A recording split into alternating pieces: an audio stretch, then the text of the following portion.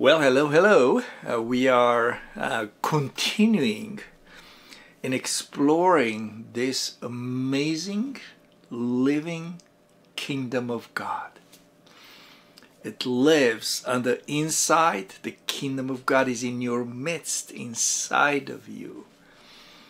And the soul of the Son of God, the heir of the kingdom, is the one that learns how to deal with all this amazing, powerful, living kingdom.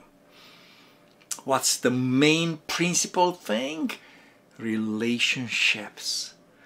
Relationship. It's the love that comes from the head, Jesus, into the body, into the kingdom of God. This relationship, it's so powerful. That's why we are not just talking about an intellectual faith, but relationship with faith. It's not like just have faith, have faith. You don't have enough faith.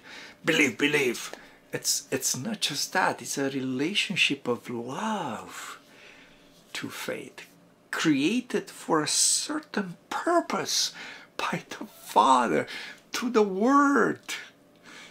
And you, as heir of the kingdom, are to understand and relate to this living kingdom. How awesome! How beautiful! How powerful! It's all this that the Lord is pouring inside you right now as you listen to this. Talked about the fear of the Lord. How powerful, how deep is the work of the fear of the Lord. And a spirit of counsel, purpose is established by counsel. Talked about might. Oh, how great. Remember the Kratos, the immense, beyond any reason, power of the Almighty, the potential power to manifest through might. We talked about rest. I didn't touch on, I started in talking about spiritual things. Said that how the world, how the human soul is trying to imitate, to replace things of God, of the Spirit. The fear of the Lord replaced with the fear of punishment, fear of evil. Not hating evil, but fear of evil. See how that comes to our soul. That's in religion there's so much fear of punishment, but that's not the fear of God. And the counsel, it's the mind of man, all this psyche understanding and trying to figure from the tree of knowledge. The might is all these powerful weapons and army and atomic things and all this Air Force stuff, and that's just the power of flesh. It's a power of men. The power of God is way beyond that. Remember it said that one angel of the Lord came in one enemy's camp, and I think it killed one night over 100,000 enemies. Over 100,000. One angel. And then rest, and of course all kind of things that human mind can come up with to counterfeit the spirit of rest. So really want to make sure that you understand we are born of the Spirit, and we are tapping into our resources are the spiritual realm, the realm of God, way beyond this creation, way beyond the energy of the sun and electromagnetic, and way beyond that. It's the spiritual energy, the Kratos of the living God, the eternal life, the Zoe life of God. It's a resource. It's so important to know the difference, as we're going to talk a little bit about, and I left them towards the end because we find a lot of word and it's lots of talk about wisdom, understanding, and knowledge. But it's so important to know that words of wisdom are coming from wisdom. Sometimes you are in a situation where you cannot answer yes, you cannot answer no, you cannot go ahead, but you cannot stay back. And wisdom speaks to you, and you find yourself, or you hear yourself saying some words. You are amazed yourself what came out of your mouth, and those are the words of wisdom. Wisdom just spoke through that vessel, right there. It's such a special relationship with wisdom. We don't use the wisdom of men, the wisdom of this world, as huge as it seems to be, and as ready to explain things and come up with all kind of philosophy and proverbs and things that seem to be right. The wisdom of ancient people, and we are not going by the wisdom of the world, because the world in its wisdom could not know God. Could not. That's what it says in 1 Corinthians. Therefore God saved the world by the foolishness of the cross, by preaching that God came in the body of a man to die on the cross. That's foolishness. It's impossible. All the wisdom of the world. Remember how he says the wise of this age, the wisdom of this age could not figure out, is he gonna die on that cross? Really? Had they known the true wisdom of God, they would not have crucified Jesus. But they cannot know. And this wisdom of God is what works inside you.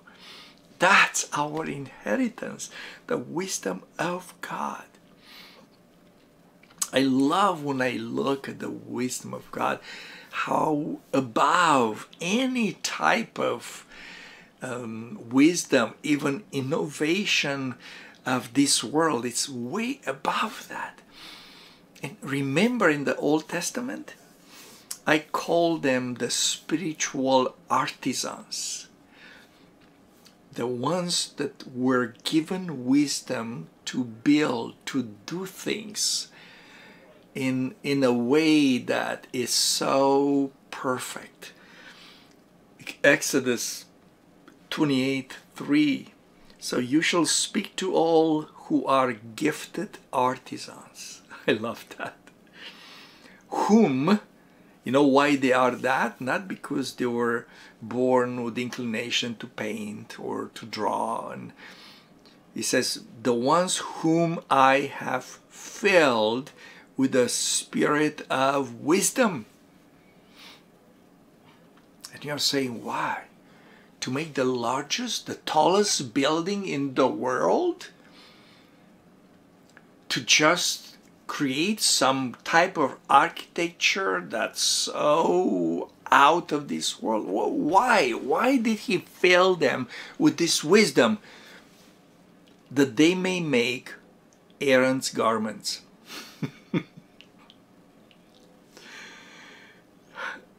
Don't you love your Lord? There is so much wisdom in every thread that made that garment. Do you think he's threading your life with less wisdom? Do you think he just throws some things in there and some people from the left and circumstance? It's like just live this life and one day I'll see you in heaven. No! There is so much wisdom in what's happening with your life. He's knitting together here and there. If he filled those gifted artisans to make Aaron's garments, I think he's using less wisdom to build the body of Christ, to prepare the garment of the bride, to help her be ready and dressed for the wedding. You think it's less wisdom? No way! It's so much of God's wisdom that's used in knitting together all these things. Look in Exodus 31:3, and I've filled him with the Spirit of God in wisdom, in understanding, in knowledge, and in all manner of workmanship. I can see this guy, Bezalel, or I'm not sure how the name is pronounced, how he came to work every morning after eating the manna, saying bye to his family and coming to work. And wisdom on this, understanding on this side, and knowledge just filled him. And this way of using the hands and the tools in all manner of workmanship to build something. You know, Moses would come and give him the vision, said that's how this room should look like. And he would come and bring it together. The spirits of the Lord would work with his mind and would bring this together, the vision that God gave Moses on the mountain. Do everything as I showed you on the mountain. We are the artisans of the Lord. We are the workmanship, and we build the workmanship. We work with all kind of gifts and gifted. Wisdom is with us, understanding is with us, knowledge is with us, building the body of Christ. It's not according to what the news say, what the world says, what the book says. It's coming straight from the kingdom of God. That's so beautiful. Also, there is so much that wisdom worked in the spiritual leadership. There's so many books and people that can train in leadership. There is nothing like the spirit of wisdom. Listen, and you, Ezra 7:25, according to your God-given wisdom, set magistrates and judges who may judge all the people who are in the region, and teach those who do not know the laws of your God, according to the God-given wisdom. 1 Kings 4:29, of course, Solomon. And God gave Solomon wisdom and exceedingly great understanding, and largeness of heart like the sand on the seashore. What a work, what a ministry that wisdom was doing to Solomon's mind, was speaking with him. I can see him coming to a blank slate sometimes.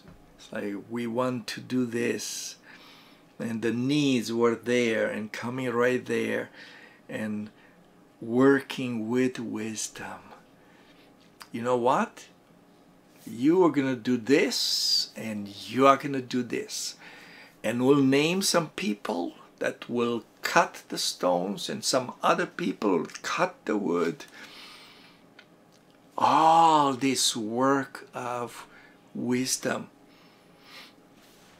Proverbs 1:3, to receive instruction of wisdom. That's what happened. Justice, judgment, and equity.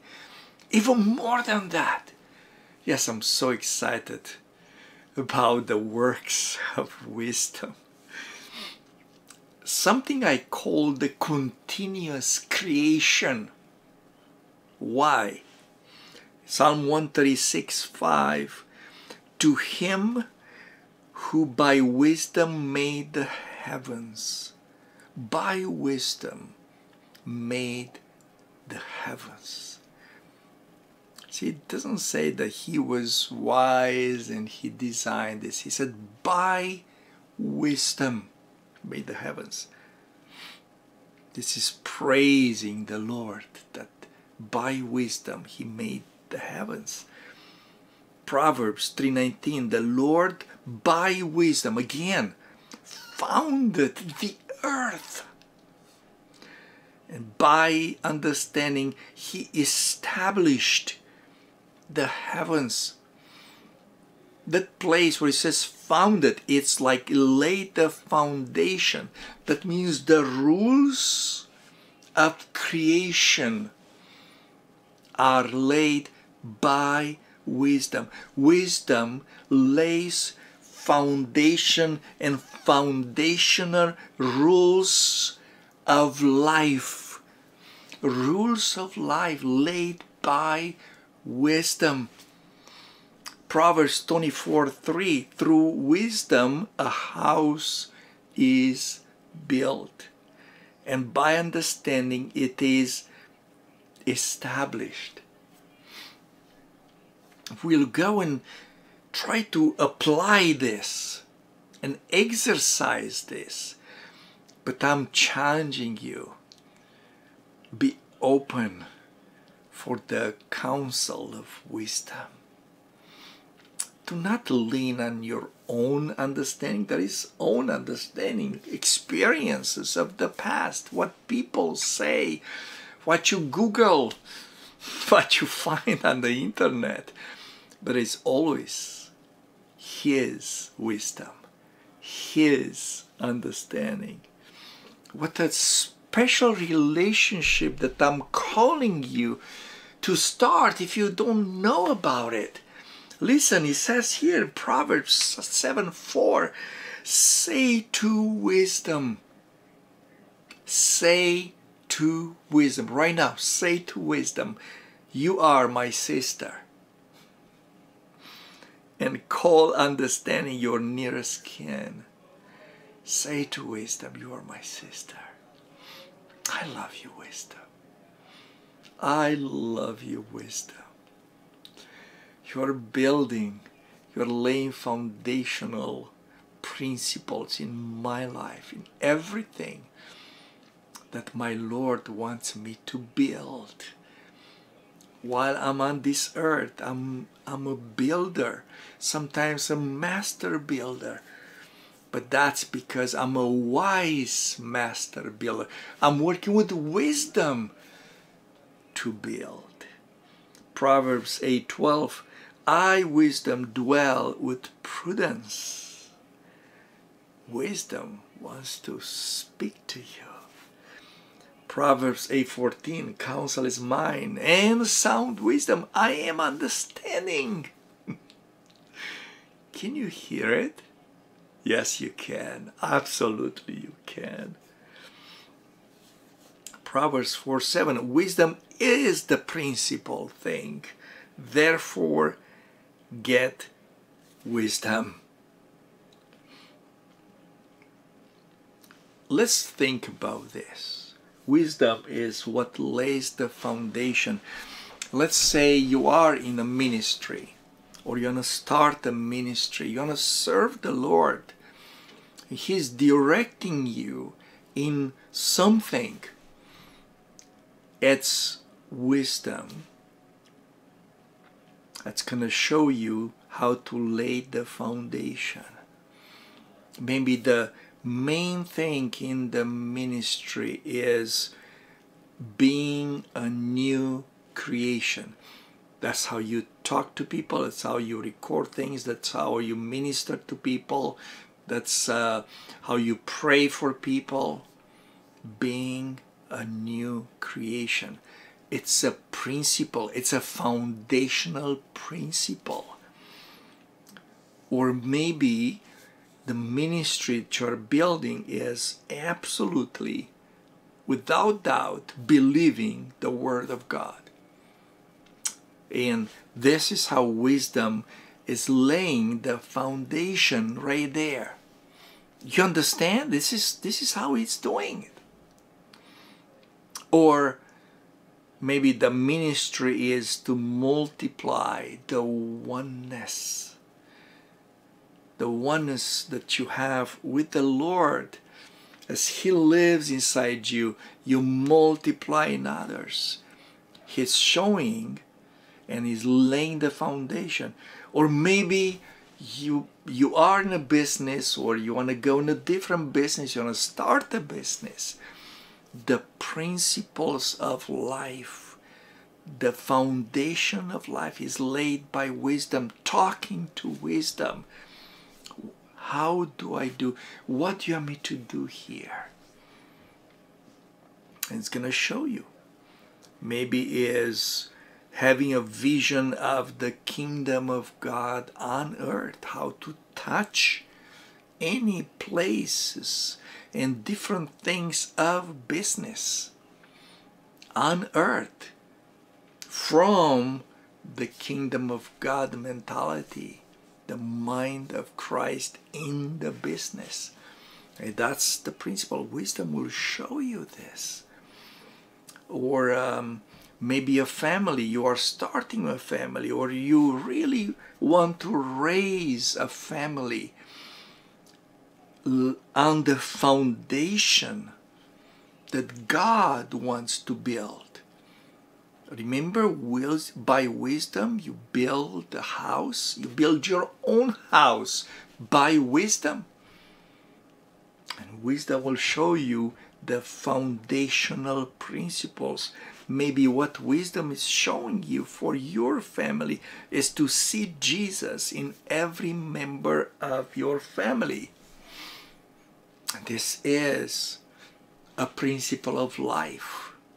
No matter how personalities are different, and diversity and different things, you look to build up, edify Jesus in each member of the family. This is what wisdom shows you. That's the foundation of your house. Or could be raising sons of God in your house, in your family. Focusing in everything you do, maybe from the cooking, from going to work, cleaning the house, spending time with your kids, everything, with your spouse, your kids, everything is raising sons. People, new creations that know who they are to their Father. Wisdom is the principal thing. So in everything, get wisdom. Amen.